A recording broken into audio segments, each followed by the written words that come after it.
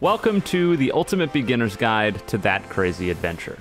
This is a video that I didn't really think that I had to make, so I never intended on making it at all. But after getting a fair amount of people basically asking, where's the beginner's guide for this game, I figured, hey, it can't hurt. So let's put one together. The basic controls for the game are all showed off right on the menu before you even start playing. As for when you start playing, there's a few things you're going to want to do right off the bat. The first is to hop into your settings, which is located on the right side of your screen. If you click it, it'll open up a menu, and then you can go to the settings. There's a variety of options in here that you're going to want to tailor to your preferences. Personally, I can't stand screen shake, so I get rid of that, as well as the time acceleration effects, which I just think are really annoying, so I disable them. There's also a section for keybinds where you're able to rebind a variety of things such as your block key, your sprint key, your shift lock key, etc. So before you do anything, set these to your liking, and then we'll get to the actual game itself. The first thing that's going to happen when you spawn in is you're going to have a quest marker telling you to go talk to Rohan. This will get you started on the storyline of this game. So that's exactly what you're gonna do. You'll talk to Rohan, he'll task you with talking to Koichi, and after talking to Koichi, this is where we get into fighting for the first time. These school thug enemies are stupid easy to beat, and nowhere close to as much of a beginner's trap as YBA's security officers can be. Basically, if you mash M1s, you will win. No questions asked. But that's okay because this section of the game isn't designed to teach you about anything other than just mashing M1 to win. After you've finished up with that, you'll head back to Rohan, and then he'll ask you to go get him a cup of coffee. Simple fetch quest, go get it, come back. Now after returning to Rohan, that's where he'll tell you that he wants you to go talk to Jojo. But before you do that, he gives you a coupon in order to go talk to the shopkeeper. When you head across the map and talk to the shopkeeper, this is when you'll finally get your first stand. The shopkeeper will give you 20 items, 10 rokas and 10 arrows. Arrows give you a stand, rokas take it away. Simple stuff. There really aren't any bad stands in TCA aside from Killer Queen, so as long as you don't get that, you're probably going to be in good shape. If you want to try to use the rest of your 9 arrows and rokas in order to get something else, you can do that, but I would hold off for now at the very least until you get your first stand storage slot, which we'll be talking about relatively soon. Anyways, next to the shopkeeper is also the merchant, and the merchant is where you can sell items. Any item that you find on the ground, you can sell to the merchant for money. And obviously, money you can use at the shop to buy a variety of items. Now after you've gotten your stand and you've talked to the shopkeeper, that's when you're going to go talk to Jojo. When you talk to him, he tells you that he's going to bring you to an obstacle course as well as teach you more about the game. And that's exactly what he does. The obstacle course is very easy, so if you can't clear this, God help you. And when you get past it, there will be an NPC waiting for you. Talk to the NPC, and he basically tells you you're going to be fighting an enemy that blocks a lot. This NPC is meant to teach you about block breaking. Because the NPC blocks a lot, if you use your R move as well as your double right-click heavy punch, you can break the NPC's block and deal damage. It doesn't take a super long time to take out this NPC, and after you do, you're going to need to fight another NPC. Now there are some minor issues with this questline where sometimes you'll get stuck in the ring, but fortunately if that happens, the NPC is close enough to the edge that if you finagle it right, you can talk to them again without having to reset and come back. That's what I did here, and then it put me up against the next opponent. This opponent effectively only throws out heavy punches and parryable attacks. The way you parry an attack is you block right before it would hit you. Only certain moves are parryable though, and they're usually ones that block break. That's the caveat. If it breaks your block, most of the time you're able to parry it, so that way it doesn't break your block and instead stuns the opponent. Once again, this isn't rocket science. You attack the opponent, when they try to heavy punch you, you parry it. You finish them off, and we're moving on to the next step. After talking to the NPC outside again, you'll get teleported back to Jojo. And after talking to Jojo again, he'll give you a stand arrow, as well as tasking you with fighting another NPC. This one will actually use their moves though. So now we need to start talking about real combat, as well as your skill tree. By this point in the storyline, you'll have gained a fair amount of levels, and so now it's time to figure out where they go. Step number 1 for your skill tree is to go into the character section and unlock the first vitality upgrade. This upgrade will give you passive health regeneration, which is invaluable for dealing with every single thing in this game, whether it be PvE, PvP, regardless, the HP regeneration is really important. And without this first upgrade, you can't heal at all unless you pose. Speaking of posing, this is bound to your P key.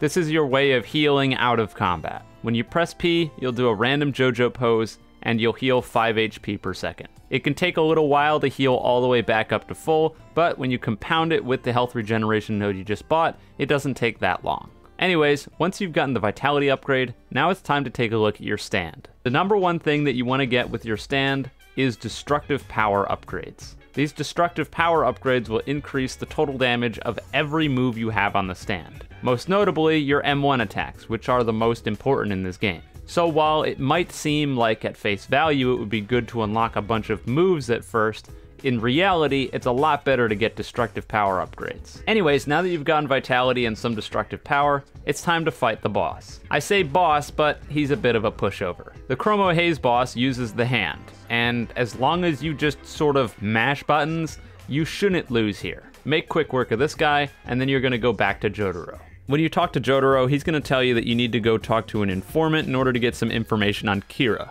But before we talk about Kira, it's time to take a quick pit stop. By this point in the game, you've probably been walking around and seeing items. Ideally, you've been picking up those items because you're not brain dead. And if you have been picking up those items, you'll notice that a little pop-up comes up every time you pick up the item. It increases a circle bar and it's got a 0 inside of it. This 0 is your rank, and it's displayed at the top left of your screen all the time, as well as when you pick up items. Your rank does 4 main things. The first is unlock stand storage slots from ranks 1 to 5. The second is to unlock spec storage slots from ranks 6 to 10. The third is increasing your stand pity all the way up to 0.2 at rank 10. And the final one is that past rank 10, you gain monthly rewards as well as a reset back to rank 10 every rank that you get that's past rank 10.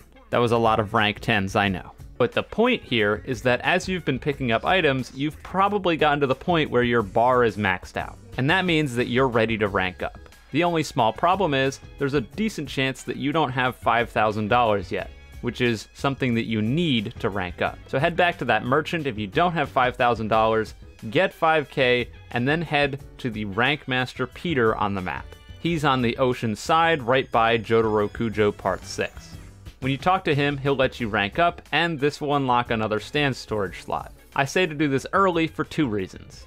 Number 1, because every single item that you pick up after the fact, if it's already maxed out, is going to give you 0 rank XP, and that sucks. And number 2 is if you want to try to farm for a stand that you want, now you can do that without taking any risks. You can just put away the one you're currently using and use the rest of your Rokas and arrows to try to get something that you actually want. That's ranks out of the way. What does the informant have to say? Well, the informant says that they won't give you the information unless you go help out one of their friends with a problem. Said friend is the big noob over in this alleyway. This quest giver gives you repeatable quests to fight against gang members. These gang members aren't particularly hard to beat. They don't have a barrage, so you can barrage them for free, and you can just sort of match M1 since all of their attacks are cancelable. Once again, not hard. Push buttons, and you'll probably win. Once you've finished this up, you're gonna head back to the informant.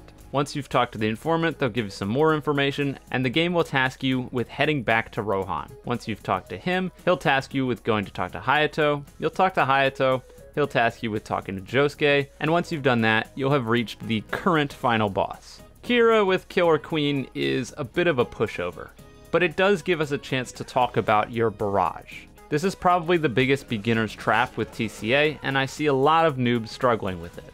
The reason that your barrage seems good is because it's a multi-hit that comes out fast and does a decent amount of damage. But it ends up being bad because if you barrage the NPC, they will own-whiz, and I mean own-whiz, react to that barrage and barrage you back. It's programmed into their code that if they get barraged, they will barrage back. Now, if you don't barrage them, they can still barrage you, but it's far less likely.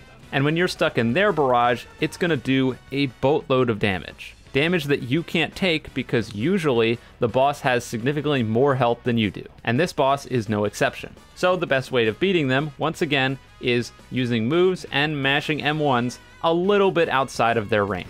As long as you're just outside of that aggro range, the boss likely isn't going to attack you. Or if they do, it'll get canceled right as they're about to use it.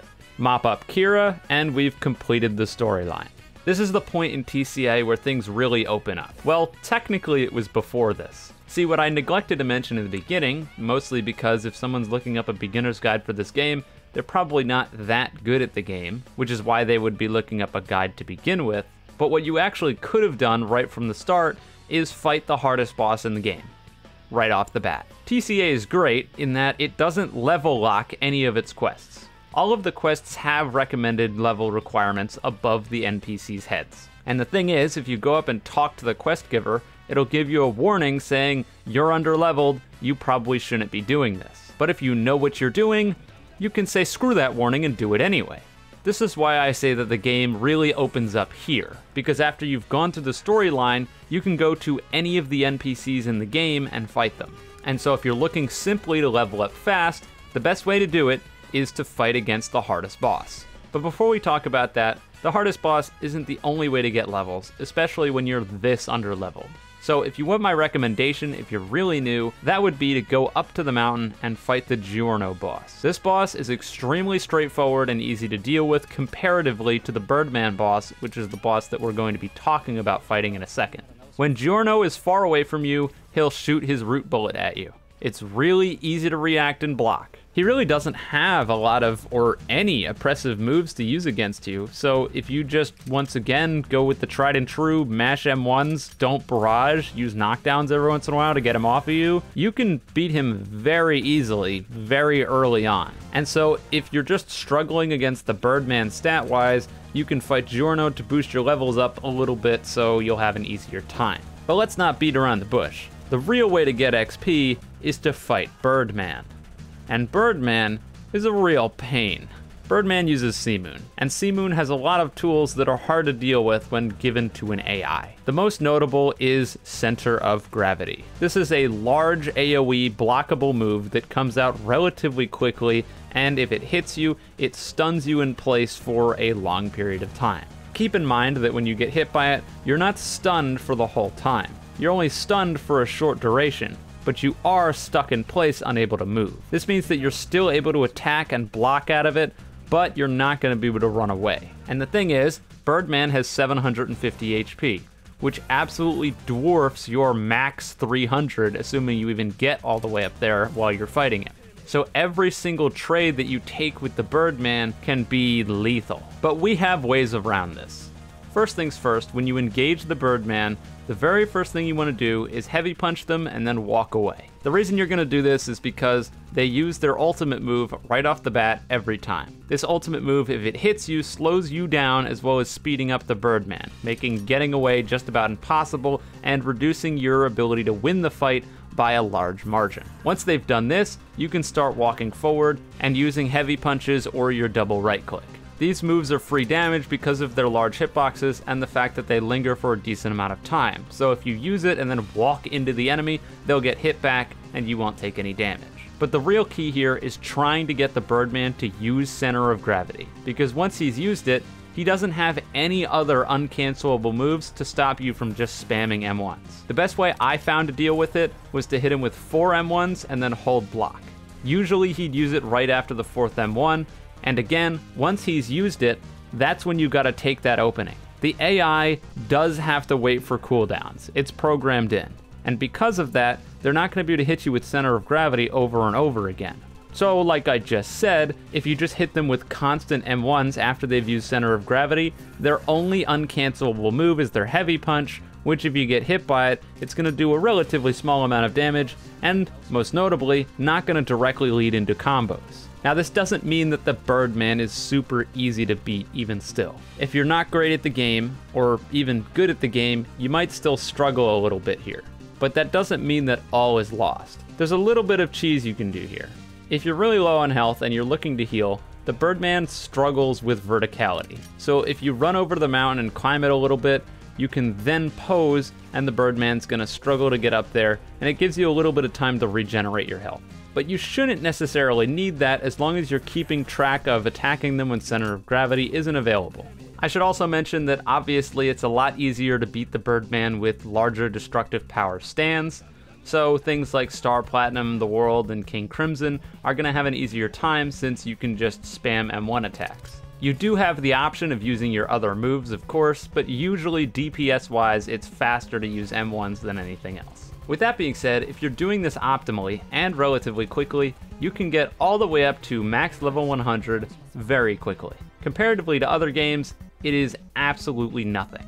For this video alone, when I went back and did it myself, it took me about 30 to 45 minutes in order to get from the very beginning all the way up to max level. And that was also taking some breaks to go around and show you things.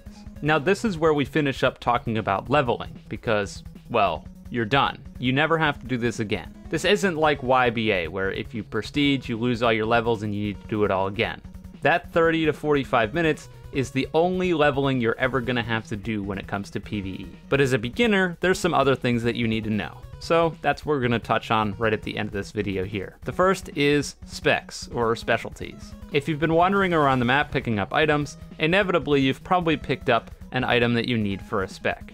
As it stands in the game right now, there are 4 specs: gun, brick battle, Haman, and vampire. For brick battle, you're gonna need a linked sword and go over to this NPC in this area of the map. Just like all other specs, you'll need the item as well as $5,000, and then you can unlock the spec.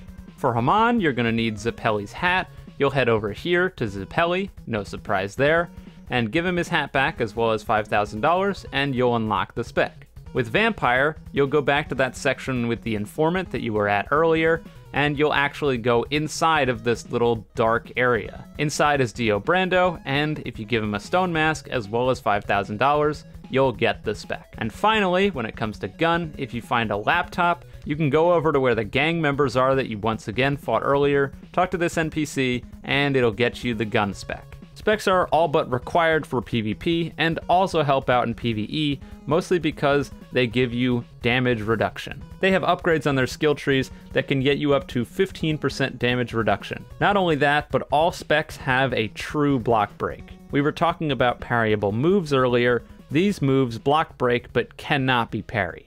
Once again, something that's all but required for PvP, considering that people block a lot, and if you're relying entirely on parryable block breaks in order to break people's block, you're inevitably going to get parried and it's gonna hurt. Now, off the topic of specs, there's also chests and keys. Once again, if you've been picking up items, you've also probably stumbled across keys at some point. Keys are exchanged at the Fellowbun NPC, as well as with $2,000, which will give you a chest. A chest has any number of random items in it. It could be something as relatively unhelpful as a Roca, or as stupid helpful as 5 gold bars that are each worth $1 million. You never know what you're gonna get. Now, we've talked about Rocas and arrows already, but there are some stands that cannot be obtained through Rocas and arrows. Those stands can only be obtained via quest lines from NPCs that you can find around the maps. And those NPCs are as follows. Poochie is on the very far water side in this corner of the map near Jojo Part 6, and he'll be able to give you a quest to evolve Whitesnake into Seamoon, and then once again give you a quest to evolve Seamoon into Maiden Heaven. Right by Poochie is Weather Report, who is able to evolve Weather Report into Heavy Weather. Jotaro Kujo over here by Zeppeli and the cafe is able to give you a quest to evolve Star Platinum into Star Platinum the World. And finally, on the side of the mountain is Heaven Ascension Dio, who will help you evolve the world into the world over heaven. Now, the thing about all of these evolutions, aside from Star Platinum the World, is that they'll all at some point require you to take on a raid boss. And if you're playing in a public server, you'll have probably already stumbled upon a raid boss portal. The raid boss portals are signified by 2 things. 1, a loud global voice line that you'll hear no matter where you are on the map, and 2, a marker showing you where the portal is. Now, raid bosses are beefed up NPCs that the entire server will fight together. When it comes to actually fighting the raid boss, as long as you're paying attention to your health bar, you're at very low threat of actually dying to one. Usually there's so many people fighting them that if you start getting even remotely low, you can jump out, heal yourself a little bit, and then jump back in. But the thing about raid bosses is that in order to get the item that the raid boss can drop, you need to get 5% of the damage dealt to it. So you have 2 goals when jumping into a raid boss portal. Number 1 is get 5%, and number 2 is do not die. And I say that because if you die at all during the raid boss, you cannot re-enter the portal. So if you're at about 100 health, don't risk it. Heal yourself and then get back in the fight. As for getting that 5%, it's gonna be unsurprising to you when I say that M1s are probably the best way to do it. Because a lot of moves in the game are cancelable, and because people are just mashing attacks like no tomorrow, it's not really worth going for moves if they're all gonna get canceled. Your barrage is a pretty handy tool in order to get damage, but you need to always make sure that you're not trying to barrage the boss while he's getting barraged by someone else. Because if anyone is in a barrage, they can't get hit by any outside sources. It also means that if you see the boss getting barraged, don't bother trying to use any moves on it, because you're not going to deal any damage. But if you wait until the boss is not being barraged by anyone else and then go for it, it can be a steady way of getting up to that 5%. When the boss is defeated, you'll get keys as well as rank XP, and if you got to that 5%, you'll also get an item that corresponds with the boss, which you need to evolve any number of stands. But wrapping up talking about raid bosses, and well, that's about it. Obviously, PvP gets a lot more complex, but this is supposed to be a beginner's guide to sort of give you the lay of the land when it comes to this game. So that's what I aim to do. I hope some of you were able to find this helpful. I'm sure it will massively underperform because, well, TCA just underperforms in general, but the goal was to help people, not to have it perform well. So ideally, at least I'll succeed in that goal. But with this video finishing up, if you enjoyed it, you can leave a like, subscribe, tell me in the comments. If you didn't, don't. And with all that being said, have a wonderful day or night wherever you are, and I'll see you next time.